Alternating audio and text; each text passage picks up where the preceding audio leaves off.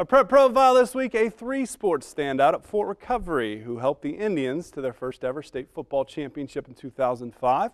Fort Recovery FCA President Kayla Martin excited to head to the University of Toledo to play football this coming summer, and all because of one group of people with the Rockets.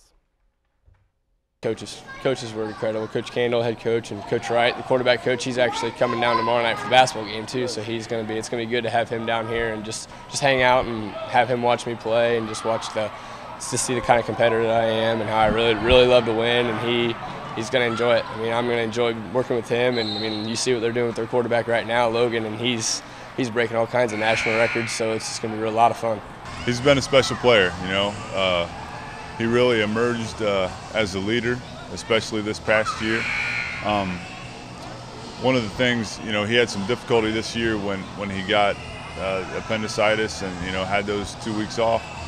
But he's a guy who was always willing to do whatever we needed him to help the team, including, you know, partway through the year we made a switch with him to play more defense because we thought that he could help covering people and with just some matchups with his height, you know, and he was really excited to do that. So for him, helping his team was a lot more than throwing touchdown passes and being a quarterback. It was being a complete football player and a complete teammate and doing what he could to help us win.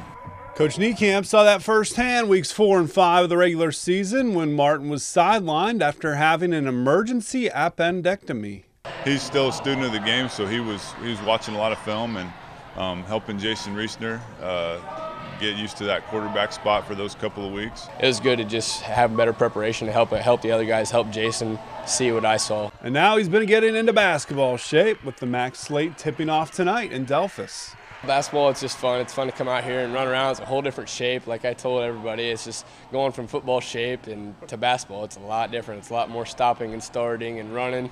And it's just, I think we finally got our legs back under us. Guys like me and Jason and Cade, it's going to be a lot of fun. It's going to be a lot of fun. We're going to play fast and just try to score a lot of points. He brings a lot of leadership to the basketball floor. You know, he's a three-year varsity player, and he really brings, you know, that leadership, the unselfishness, the work ethic that you love seeing in kids as they grow older and as they mature, and you know, that's definitely what he brings, and he brings in a level of excitement as well, and that's always fun to have in practice. On and off the court, the senior FCA leader is practicing his faith. Just to trust, just try to, before I leave for college, just to make as many. I mean, make my friendships a lot better, and make my relationships with other people a lot stronger, and I mean, we started up a thing with our priest that we meet with him every Tuesday morning before school, and we just kind of eat and hang out and talk about God, and it's a lot of fun because he's really energetic, and it's just great to get involved with him too.